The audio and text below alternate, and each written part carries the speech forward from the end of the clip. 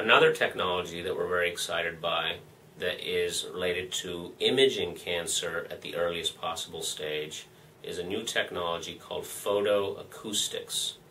You've perhaps had an ultrasound where the ultrasound uses sound waves to image, for example, a fetus in the womb of a mother, or an ultrasound to look at the breast, to look, for example, at masses in the breast.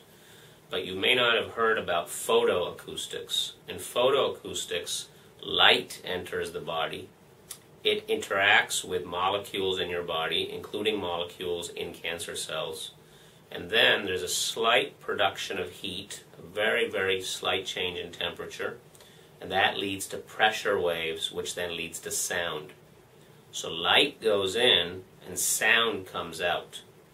And we're developing new kinds of scanners to take advantage of this, so-called photoacoustic scanners, that will let us then image the presence of cancer cells at the earliest possible stage in a very sensitive way.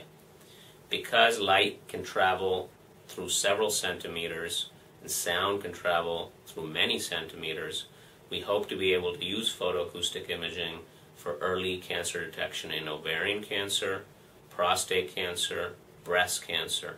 It would not be suitable, for example, for brain tumors because of the presence of bone and the inability of sound to traverse through bone easily.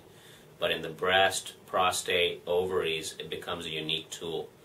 We're building not only the physical instruments that will let us image these organs and cancers hidden within them, but we're also building imaging agents that when injected into the body go and find the cancer cells, and then when we use photoacoustic imaging, those imaging agents absorb light and produce sound, giving us even a more specific signature of cancer.